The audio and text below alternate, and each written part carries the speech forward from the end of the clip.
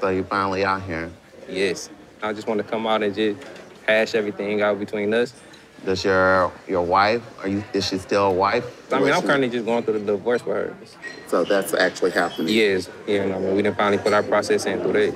But what's to say that what you're telling me right now is like the actual truth?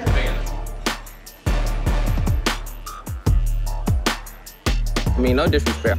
I'm not concerned. Like, I don't want you. I'm not saying believe me or don't believe me. Because I'm the one that told Meghan that I was married, and now I'm telling her that I Well, no, she found out that you were married.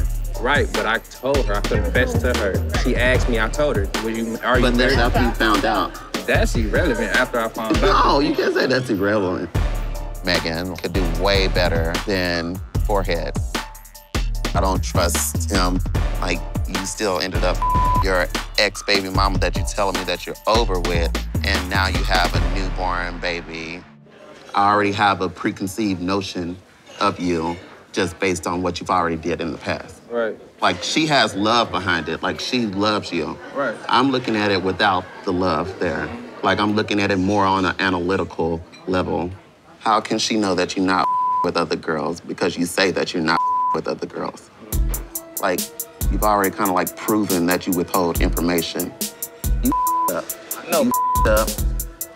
Right, but you gotta understand that. What I gotta understand? When you're in a relationship, the only person they trying to prove something to is this person right here, and vice versa. But you was in 2 relationships. Exactly, I so was. Who were you proving yourself to in both of those relationships?